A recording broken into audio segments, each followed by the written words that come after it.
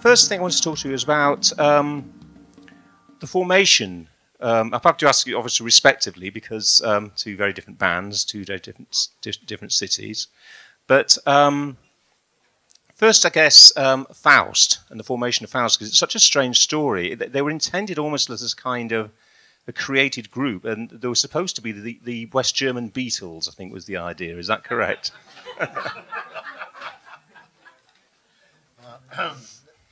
So far, that was just a joke for us, because we would like to get a contract. And it was Polydor that very time, and they lost, or they kicked out the Beatles, and we thought, why not remember them again, what silly thing they did.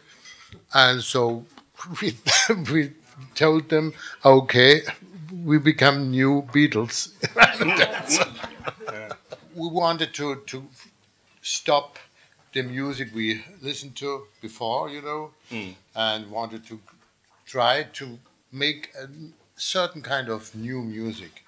And I guess that's something that you've both had in common, is that both Faust and Can separate you. First of all, you both operate on a collective basis. It's also shutting yourself away from the music industry, the usual kind of, production line of recording engineers or whatever, but also society, just completely shutting yourself away and just concentrating on just the group itself, and almost like making music from scratch. And I guess with Can, you didn't come from a rock background at all, or rock or pop background at all, did you? I mean, there's no blues in Germany, no cotton fields.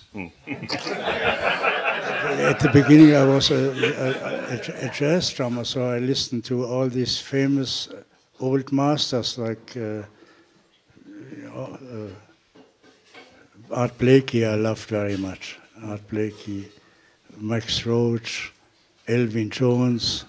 And in the beginning, I tried to copy them, but then I found out if you want to become an artist, you cannot copy other artists. It's not possible. Like in painters, if you copy Picasso, it's not possible. So you have to be original. So that's what I tried then, to become original. It doesn't matter if the people like it or don't. So I cannot care about that. I have to do what I have to do.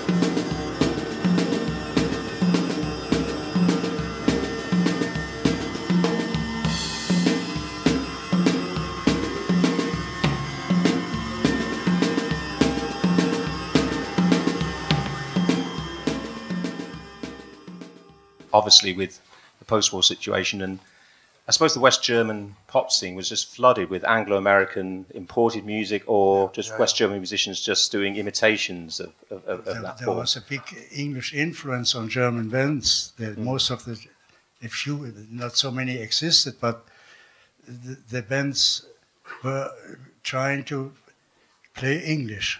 Mm. And that's why Can always was criticized. The people said they will never get that sound. So they didn't know, he didn't try, we wanted to be different. Yeah. And how did you feel when you started working with people like David Byrne of Talking Heads and Brian Eno? Did you really feel, because one of the things I think is that the groups, you know, the whole, what's called the Krautrock, is that its impact was posthumous. It was after the records had stopped. That's really when people really started to appreciate it.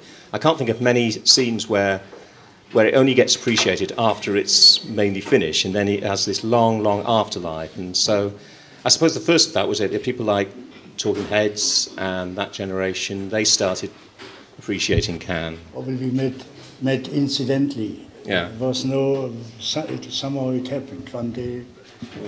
We met, and you meet people like I met Jochen. It happens because there's maybe a resonance between these people, and they on some common level.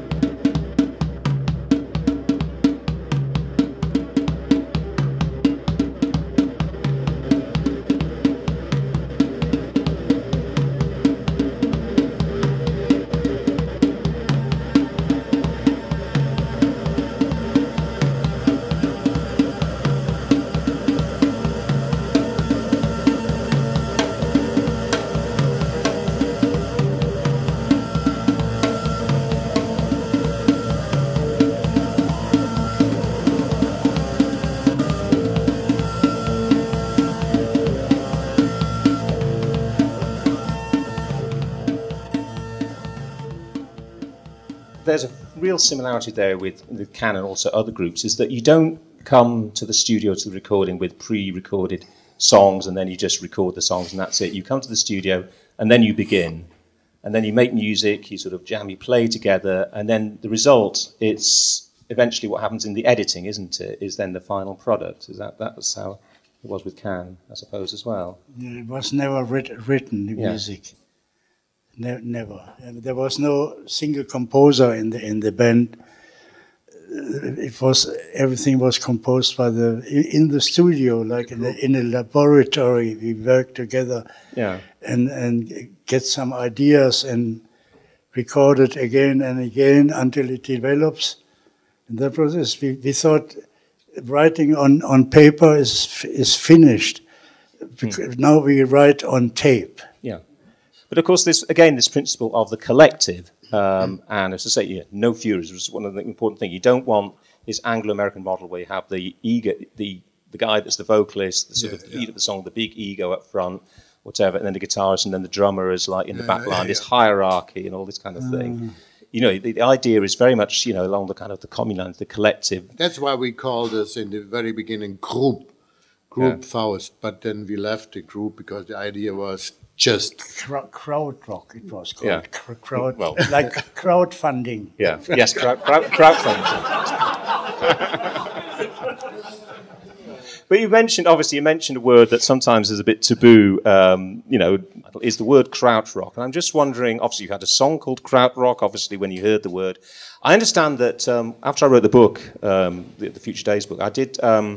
Get an email from Simon Draper, in fact, who said that it was his idea. He claimed it was his idea. He said it was a marketing thing. He said, look, all this new groups, Amundul, Faust, Can, are coming through. We needed to have some sort of category. So for the record shops, so there's a little thing there. So everybody wants to find out about this new, they can just go straight to that. He claims that's the idea. Other people say a music journalist invented it or whatever. But it must have been a bit strange when you first heard that term. And I don't suppose you were necessarily very pleased with it. Yeah, when it came from outside, Yeah, we had it wasn't something that you'd invented, it was already imposed from outside. We got invited for in the BBC to play this song, but BBC couldn't manage to record it live, so we had to play to this to the soundtrack finally. But the idea behind the sound was the song or the Stück was just because we often heard about the crowds. Yeah. Still, okay, it's understandable. And we thought we are no crowds, we are normal people, and we don't play rock. So both titles together meant finally Krautrock. Yeah. But it was meant in a not very good way. What did you think when, in the 80s, in Germany had the Neue Deutsche Welle, as they called it, Einstürzen and Neubauten and DAF and all those kind of people, who in a way were doing something similar, but not at all similar to what you were doing, that was musically very much after punk and everything, but also very inventive at the same time, reinventing the idea they were of really what the rock song is. Inventive. They used some parts of the music we made. They used, for example, the noise, and sheets and something like that. And purely, they became really. I think I've hoot up. I think they did it really on the point. They pulled out something, and then they did only this, but with power.